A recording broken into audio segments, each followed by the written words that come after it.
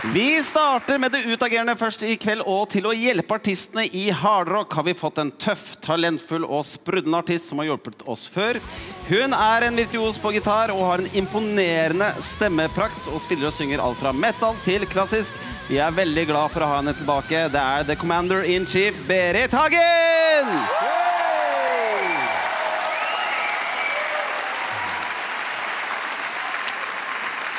Ja, jeg liker hatt og klær. Det ser helt fantastisk ut. Du, aller først, du har hatt et litt slitsomt år. Du har vært syk rett og slett et helt år. Hatt en infeksjon i kroppen. Ja. Hvordan er formen i kveld? Egentlig døende, så det kan hende at det blir et dødsfall på Stjernekamp i kveld. Nei. Jeg har ordnet, altså jeg er på bedringens vei da, så derfor orker jeg å sitte her. Så bra. Veldig hyggelig å ha deg tilbake. Du, hvordan har det vært å coache artisten i hardrock denne uka? Det har vært veldig spennende, veldig morsomt, så jeg gleder meg til å se utviklingen. Det har jo vært noen artister som er veldig softe egentlig når det gjelder hvordan de er, ikke sant? Så har det vært gøy å prøve å get the beast out, så jeg håper at det blir skikkelig rock'n'roll. Så ja, jeg har store forventninger, jeg må si det. Ja, det er bra. Og vi har da 5 hardrockere som står bak scenen. Eller, de prøver i hvert fall. De ser jo kanskje ut som en litt, ja, hva skal jeg si, en motorsykkelgjeng da. Ja, helsemmat. Men ryktene sier at det blir bra og tøft til slutt. Overgangen fra det jeg gjorde forrige uke til hardrock er definitivt stor. Det strutta vel ikke akkurat da jeg kjørte til litt når jeg kom inn i dag. Det skal vel sies. Jeg skal synge Breaking the Law med Judas Priest. Breaking the Law! Jeg har jo alltid vært en popgutt. Jeg hører aldri på hardrock. Jeg skifter kanal. Breaking the law, breaking the law. Du må tenke litt på attituden da, det var jo veldig tomt å se på. Det var jo veldig sånn, må jo være sjef og vise det, ikke sant? Ja. Jeg klarer ikke å komme lenger vekk fra komfortzona, det er bare helt ute. Jeg vet ikke hvordan jeg skal klare å finne den troverdige hardrockeren i meg. Det blir veldig fort kleint, men jeg har jo seriøst ikke noe valg. Breaking the law, breaking the law. Det var tøft altså. Jeg synes det var veldig kult. Jeg føler meg litt sånn der overrasket selv. Det var veldig, veldig stilig, og det kler deg å synge metal. Jeg hørte plutselig min egen stemme synge litt tøffere enn noen gang jeg har hørt den gjort før, på en måte. Så hvis vi gjør det på lørdag, så blir det veldig, veldig, veldig kult altså. Vi får bare gå på med helt kneløft. Berit! Ja. Nei, jeg synes det kler deg å være rocka. Altså, jeg synes det var veldig kult hvordan du sang det. Hvis jeg skulle liksom pirke på det, hadde det vært kult å se litt mer bevegelse, men i ansiktet så hadde du uttrykket breaking the law, ikke sant? Så nei, jeg synes det var overbevisende. Jeg likte det veldig godt. Jeg gjorde det. Tusen takk. Hei, hvordan står det til? I kveld skal jeg synge POD med Alive. Very first time, and I think I can fly. Jeg synes at det var veldig stilig i versene. Da var det veldig kult hvor stemmen var.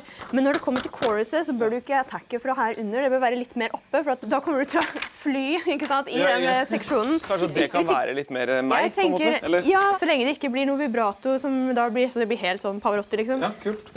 Hardrock er jo en sjanger som du har en anledning til å bruke klangen litt, og det var litt deilig å få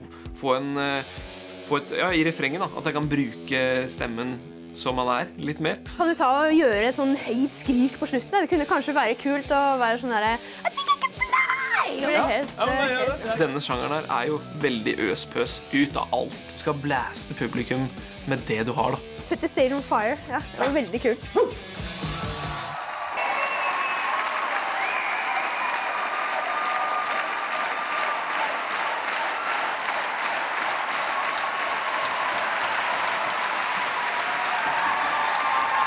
Berit, du sto på slutten der. Det må ha vært positivt. Ja, dette var helt konge, altså. Jeg skulle gjerne ønske å høre mer. Altså, det var alt for kort, denne sangen. Det var alt for lite. Nei, det var veldig, veldig, veldig stilig. Jeg var veldig fornøyd med at du hadde tatt feedbacken til deg. Jeg hørte den crescendoen som var i midten her. Jeg bare tenkte sånn, yes! Og så fikk jeg det høye skriket på slutten og bare sånn, yeah! Så jeg var veldig, veldig fornøyd. Altså, det var skikkelig rock'n'roll. Det var helt perfekt da. Stage presence og hvordan du brukte stemmen. Så det var liksom 10 av 10 for meg i hvert fall. Tusen takk! Ja. Tusen takk! Hva står det til? Lisa, Berit? mitt personlige forhold til hardrock er kanskje ikke så stort. Hva tenker du om å synge hardrock? Jeg er litt blank, faktisk. I dag skal jeg synge Best of You av Foo Fighters.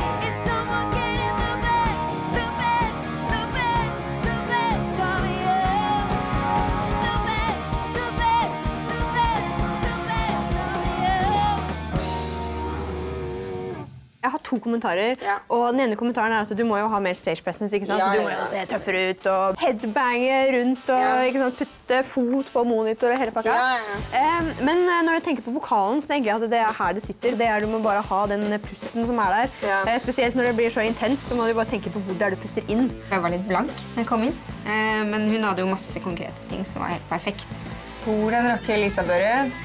Du må grave det fram, da.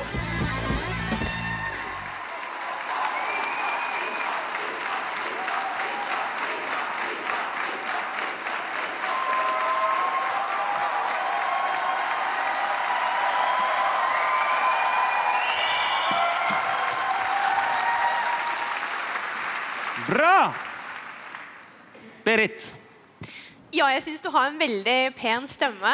Jeg tenkte kanskje at det hadde vært litt fint å sette energien litt tidligere, for det var veldig kult hvordan det sluttet. Når det sluttet så følte jeg at yeah, nå kommer det, nå blir det rocka, ikke sant? Så jeg er liksom litt sånn, det var kult, men jeg skulle ønske at det hadde vært litt mer. Ja. Herlig. Ja, Kåre Magnus, du ferdig, Berit? Ja. Thomas. Det min tur. Ja. Hallo. Hva skjer det? Hei, hvordan har du det? Jeg skal synge Dio, Holy Diver. Holy Diver. Not see what's become of me. Holy Diver. Kult da, det var jo veldig bra låtvalg for stemmetypen din. Men attitude, there you go. Det var litt mer attitude og stage presence. Bare helt, kan du ikke bare komme inn og bare ta mikrofonen og bare liksom Holy Diver! Det flaut når jeg først må begynne å være her. Det veldig uvant for meg. Veldig. Jeg må tenke sånn at I'm the biggest rockstar ever. Sant? Nei, ikke bruke det. Dette blir kult, altså. Dette blir skikkelig tøft. Bring it on.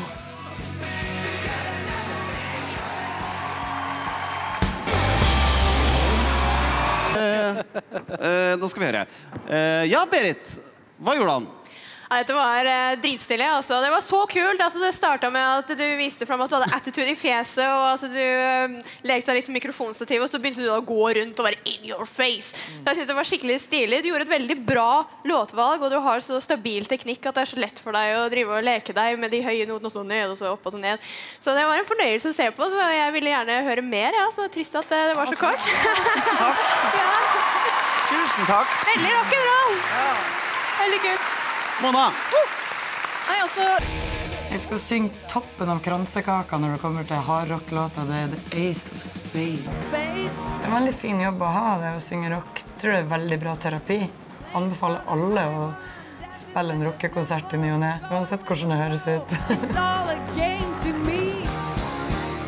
Det er kult, for du har skikkelig rockestemme, så det er litt ja. Men jeg tenkte litt at det hadde vært kult å se litt mer attitude, da. For jeg vet jo at du har jo attitude i deg. Du kan jo putte masse energien inn og være all over the place. Jeg liker å være til stede i musikken. Det tar fart, det tar fyr, og jeg lar det ta fyr i meg, liksom.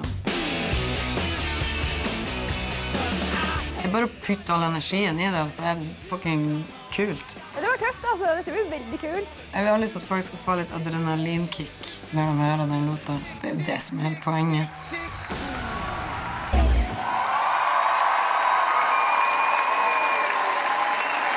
Jøye meg, du skal få lov til å puste litt, Ida Marie. Ja, Berit. Ja, hallo. Hei. Hei. Hva synes du? Jo, det var veldig, veldig, veldig morsomt å se på. Jeg synes at det er så kult stemmevalg, for at du har så rocka stemme, så det passer jo helt. Det var veldig morsomt å se energien. Jeg skulle kanskje ønske litt mer energi, for jeg så sinnssyk energi på øving, men det kom seg enda mer energi? Enda mer! Men det var veldig, veldig, veldig kult på slutten. Jeg synes det var så tøft at mikrofonstativet bare forsvant, og at du var rundt ved band og sånne ting. Så ja, det var veldig gøy. Der er jeg jo helt enig med deg, Berit. Når man spiller rockekonsert, så skal mikrofonstativet dø på et punkt i løpet av konserten.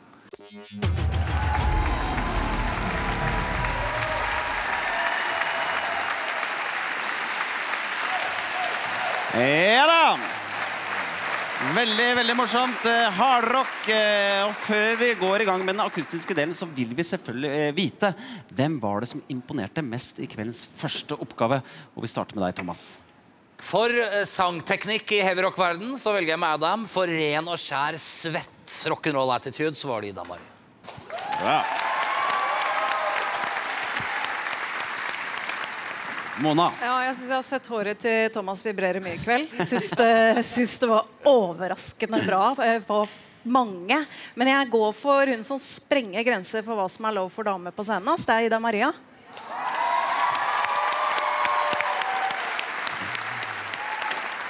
Berit. Jeg synes Didrik var skikkelig tøff, ja. Jeg synes han var veldig kul, og Ida Maria var veldig tøff. Hun er veldig rock'n'roll, og han fikk til liksom, det stemme, hva skal man si, akrobatikken, og bevegde seg rundt og hadde masse attitude, så det er de to som jeg synes er veldig kul. Ja, veldig bra.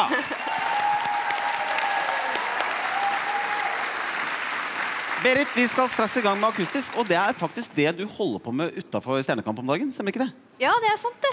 Ja, det er det jeg gjør. Jeg har skrevet et helt album med akustisk musikk, så det er litt sånn personlig og sensitivt, veldig annerledes enn heavy metal. Og hva skjer fremover? Er det noen store planer med albumet og så videre? Ja, det er jo et album å putte det ut og lage videoer og markedsføre det og putte det ut der, så det er det som skjer videre. Ja, veldig spennende. Du, tusen takk for innsatsen i kveld og til denne uka. Du skal få lov til å følge sendingen, resten av sendingen fra salen. Ja. The Commander in Chief, Berit Hagen!